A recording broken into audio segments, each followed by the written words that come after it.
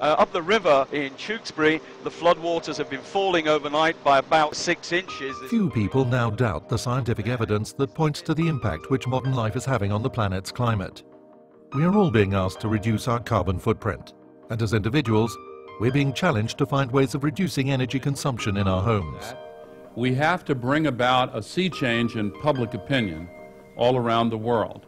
We've come a long way in the last 30 years. The average household now recycles more, drives a cleaner car, and offsets foreign flights. Many of us also use low-energy light bulbs, but lighting accounts for a mere 6% of the energy used in our homes. These figures for an average home give a clue as to where the greatest gains might be made. They show that heating space and water account for almost 3/4 of energy use.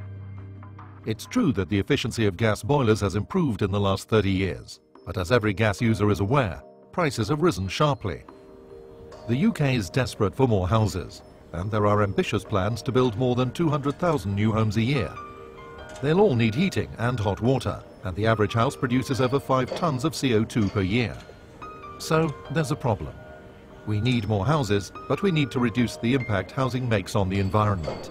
Well, what are the options? Looked at the solar power, yeah, it's just so expensive at the moment. Until they're developed, I don't think I want to sort of get involved, certainly with my own heating. You're not really going to get many people interested in that. I don't know how efficient it would be or the cost savings. Yeah, but we live in an old house. I don't think solar power is going to come into the equation.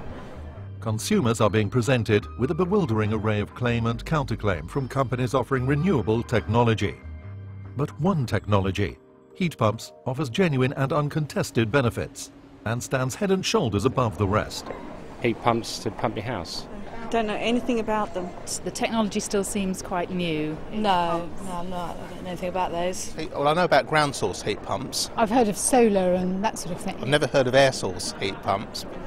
It's not a scientific test, but of the 25 people we spoke to, only one had even heard of heat pump technology, and no one had heard of air source heat pumps.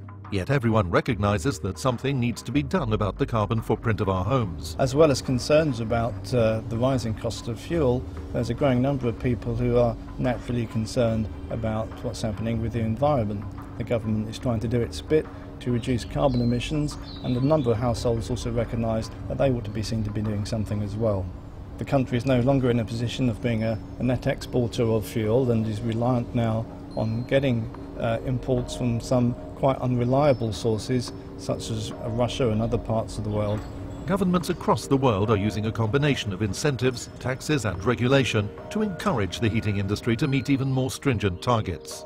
And in the UK, this is starting to have an effect. When we were looking to review what type of heating system we were going to use after deciding to go with the renewable energy, we looked at ground source, solar and air source heat pumps. And air source heat pumps and the Ecodan system especially stood out because of the long-term maintenance issues. Solars, you need high-level access to get to the equipment, and the ground source is obviously buried in the ground. Again, if there's a problem, it's very difficult to get to if you can get to it at all. We are going to have to change the way that we use energy and reduce the amount we consume, and this type of heat pump technology is one of those ways. We've seen in the past year energy costs rising to higher and higher levels, and to be honest, that's only going to go one way. But with the UK looking to build over 200,000 new homes a year, more effort is needed. It's a hot political topic. These people in hospitals and schools who we desperately need as key workers need a house now. They can't wait till we get the doubling of the housing. That'll take quite something to change around. For construction companies and developers, housing associations and anyone involved in solving the UK's housing shortage, heat pump technology is offering a clear solution. The systems in the past have perhaps been designed around the single customer occupier. The beauty about the Ecodan system is that it is a self-contained and similar package to a traditional installation for a gas boiler system. The planning system is definitely embracing renewable technologies, and they are looking at schemes more favourably and will take on more of the design issues if they incorporate renewable energy systems.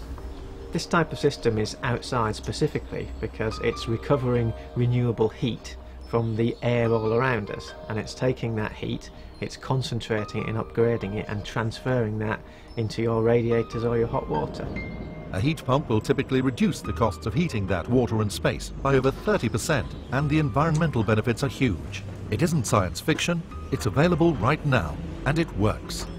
The technology literally extracts energy from the air we breathe. The concept of trying to heat something when the ambient air outside is -20 is probably one of the most difficult to grasp. And we need to go back to when we were all at school and we did our science, and absolute zero being -273 degrees C. So as long as we're above that, there's energy available to extract. And with modern heat pump technology, which we've got in this type of product, we quite comfortably extract sufficient heat at -20 to heat these properties. And this type of technology applied in any modern house is going to give us a reduction of something like 20 to 30% in the total carbon footprint of that house, and running cost savings of the order of 20% as well. They wouldn't notice any difference with this type of product compared to what they've traditionally got in their house now, i.e. when they turn their tap on, hot water will come out, and when they want their house to be warm, it'll be warm. Homeowners don't really need to worry about how an air source heat pump works. What is important is that householders get the comfort levels that they're looking for, the heating and hot water turns up reliably when it's needed, and also that their fuel bills are going to be lower than they have been before. The government has set down very aggressive targets for the UK as a whole to reduce energy consumption and therefore reduce the amount of carbon emitted by the country. This type of heat pump technology is one of the ways that will reduce the amount of energy consumption in both domestic and commercial applications. The central heating infrastructure with a heat pump is very similar to that you'd have with a gas boiler, so from an internal perspective the installation costs are virtually identical. The difference you have is that the heat pump as a heat source has a slightly higher capital cost for you to pay than a gas boiler. That cost will be quickly recouped by the savings in running costs in the following 3 to 5 years. In the last few decades, the introduction of new heating systems in the home has led to huge infrastructure changes. Remember when North Sea gas came in? Thousands of fitters toured the UK carrying out conversion work in home appliances so we could use our own cheaper gas. Now the country faces a new challenge. We need to find a cost-effective way of replacing older and efficient heating systems, but without such dramatic upheaval. Air source heat pumps are widely and successfully used throughout Europe, with approximately 250,000 having been installed in domestic application in 2006 alone. Unlike some of the alternative technologies being offered to market, Ecodan air source heat pumps are a practical and affordable option. And it is available right now.